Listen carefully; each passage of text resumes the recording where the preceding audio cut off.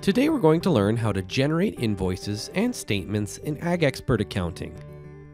After logging into your account, let's start by ensuring that your GST or HST registration numbers are set up so that they will show on your invoices. Click the Profile button in the top right and click Business Information. Next, click the Payroll and Taxes tab and proceed to enter your GST or HST registration number. Click Save when complete. Next, click Sales on the left. Click Customers, and let's start by clicking Settings on the far right now. Here we can choose from 3 different invoice templates. We can include a logo by clicking the toggle and selecting our logo image file. We can add a message to appear in either language, as well as include additional information for your buyer. And when you're done, click Save. Now let's go back to Transactions on the left.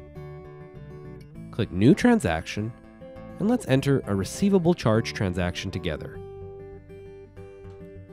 Let's start by filling out the transaction screen from top to bottom. Next, I'm going to select an income line, and then the account that represents the product or service charged. AgExpert allows for any combination of transaction or charge to be entered.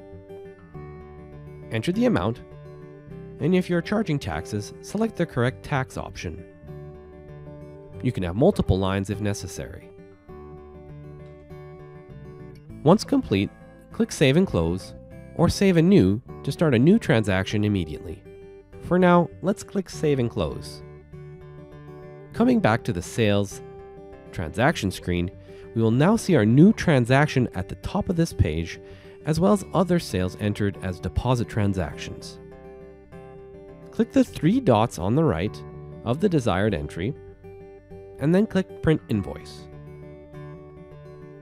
You can print the invoice by clicking the Print button in the top left and following through the rest of the instructions as per your printer. You can also export the report to several formats, such as PDF or Excel, by clicking the Export button in the top left. This is useful if you want to export it as a PDF format to a folder, at which point you can then send it to your customer as an attachment by email. Coming back to the sales screen, let's click Customers on the left, and then find the customer we just entered that charge to. On the right, click these 3 dots again, but this time we can click Print Statements to generate a statement of account for that customer. Just like the invoices, you can print this information or export it to send it to your customer a different way. And that's it. As you can see, AgExpert Accounting is solid, simple, and built for the farm. If you need any help, please don't hesitate to reach out to our customer care team.